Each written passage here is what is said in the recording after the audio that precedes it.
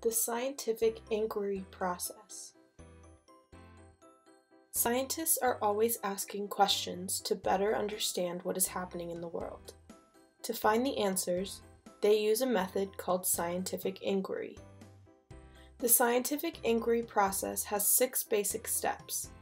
These steps help scientists focus on what they want to know, gather information, draw conclusions, and share with others. The first step is to ask a question that can be tested. Usually, scientists form a question after they notice something interesting. For instance, you may see that a plant in full sunlight is taller than a plant in the shade, and your testable question could be, does changing the amount of light affect how fast plants grow? To answer a testable question, scientists first need to understand what we already know. They do background research. This is the second step to the scientific inquiry process. For example, to learn about how plants use sunlight, you could read about it on the internet or observe plants around you. The third step is to make a hypothesis. A hypothesis is a good guess for answering a question based on background research.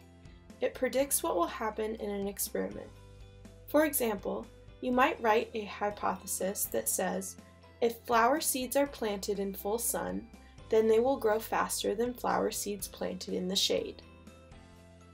The fourth step is to test the hypothesis by doing an experiment, making observations, or looking at information from other scientists.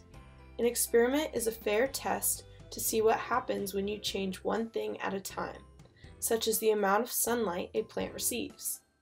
It is important to write down all the information or data collected during the investigation.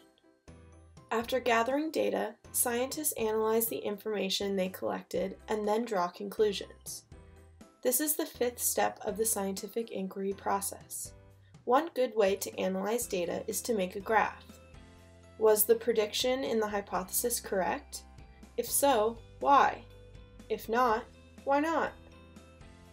The final step of the scientific inquiry process is to report results to others.